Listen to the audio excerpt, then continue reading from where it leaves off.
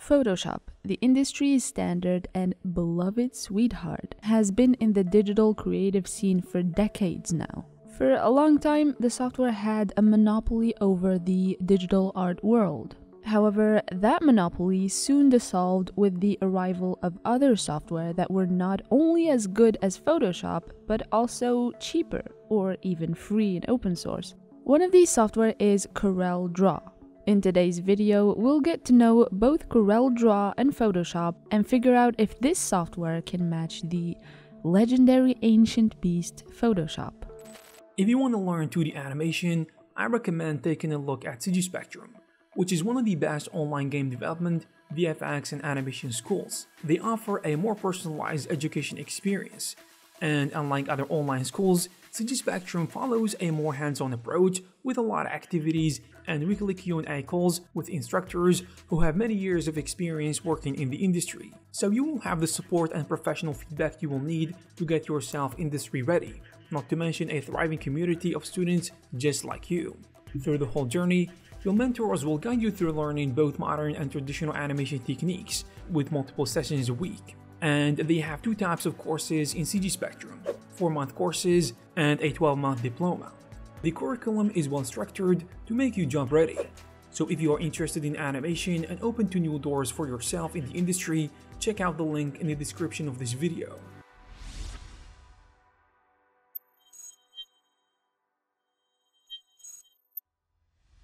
As a digital artist, if you're not familiar with Photoshop, you must have been living under a rock all these years, as this software is easily the standard of the digital art industry.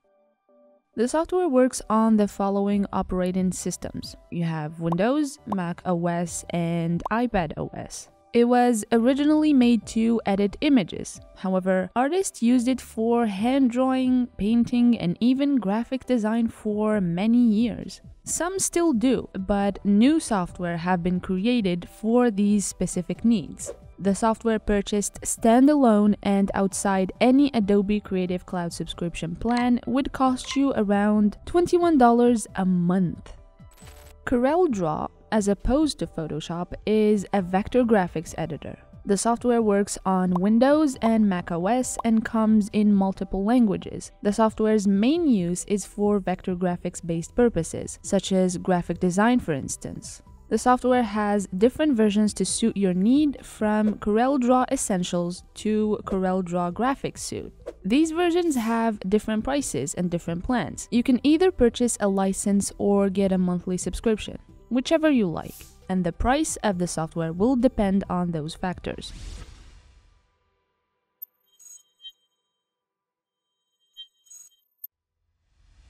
Photoshop's interface has gone through so many changes over the years.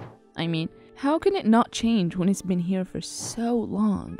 Nowadays, we see Photoshop's interface in all sleek black with white icons, which you will find across all Adobe's products. The interface gives a very professional and focused look and feel to the software. Colors aside, the software's interface is organized in a way that is similar across the majority of 2D software these days. Which actually begs the question, could Photoshop have introduced this style of interface?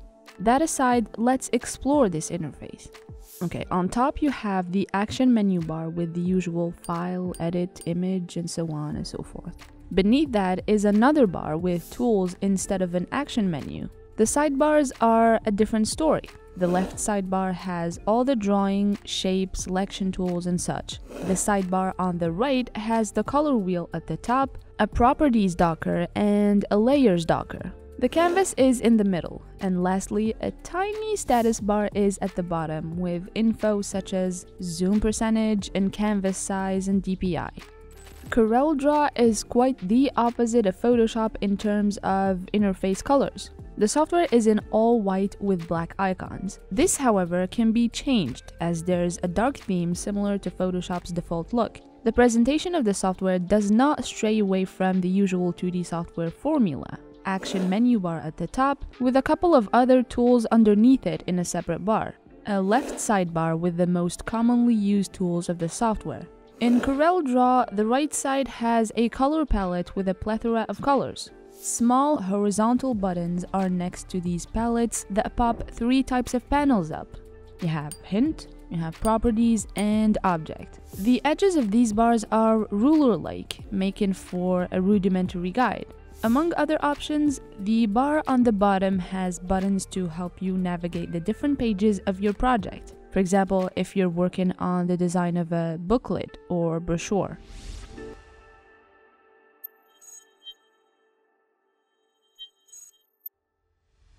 Where do we even begin with Photoshop's tools? There are too many. For that reason, we'll only graze the most commonly used and prominent tools. One of Photoshop's most important tools is the brush tool. The software gives you a variety of brush tools, whether for digital painting and drawing or for photo retouching. Brushes are customizable and even downloadable. You see a brush used by your favorite artist available for download, you can get it and have it on your very own Photoshop brush list. Another great tool for portrait photographers is Spot Healing Brush Tool, which basically evens the skin out, making for a spotless glowing skin. The selection tool is also a very important addition to the software. It comes with a variety of selection modes to make your work easier. The Clone Stamp tool is another great tool within the software. It helps you make copies of the object you want to clone, effectively making it into a stamp. Other great tools include the Dodge and Burn tool, Pen tool, the Gradient tool, and the Blur and Sharpen tool. As it's obvious from the great variety of its tools, Photoshop can be used by both photographers and digital artists who do hand-drawn work, such as digital painting and drawing. Although not a tool, it's noteworthy that Photoshop has plugins, which are basically options, features, and tools that aren't in Photoshop but people develop to be integrated and used in Photoshop. They can help tremendously in bringing new features and tools to the app that aren't inherently in it. We actually have videos that introduce you to the best Photoshop plugins for painting and for graphic design. Feel free to check it out. Photoshop is not the only software with great tools. Coreldraw has some great tools in it as well. Let's go over some of the most commonly used tools in the software. First and foremost, navigating the shapes and drawings you make in Corel is very important. That's why the Pick tool is there. It helps you select the shape, move it around, and transform it. Adjusting the shape of the object, however, would require you to use a different tool, which is the Shape tool. Cropping your canvas will have you use the Crop tool. One thing about Coreldraw is that it will embed multiple variations of a tool in one. For instance, the Curve tool has multiple varieties for different purposes. Freehand tool should be your go-to for sketching your designs. The Pen tool is for drawing curves with nodes, and the 3-point curve tool is for when you want to draw a curve by marking the beginning, the end, and the center. These are only a handful. There are many tools within the Curve tool. There are also Shape tools, basically allowing you to draw circles, squares, and polygons. There's, of course, a tool for inserting text and even tables. These are only some of the tools in the software. As the software is a vector graphics editor with these kind of tools, it shows that it's mainly for graphic designers and not illustrators.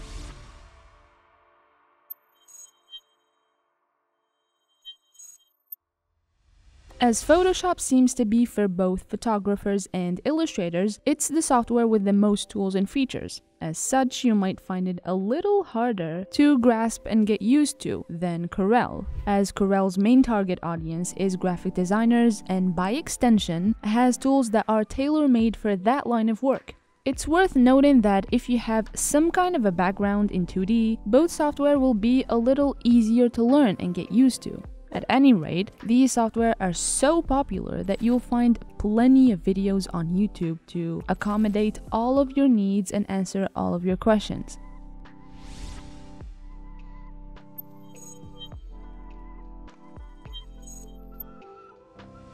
Now that we have presented you with these two software, it's time to choose which is the best of the two. But before we do that, if you've been paying attention to this video, you'll notice that these two software are made for different purposes and for different types of art and artists. Coreldraw is made for vector-based work, so graphic design. Photoshop, however, doesn't process vectors and it's raster based, so it only knows good old pixels.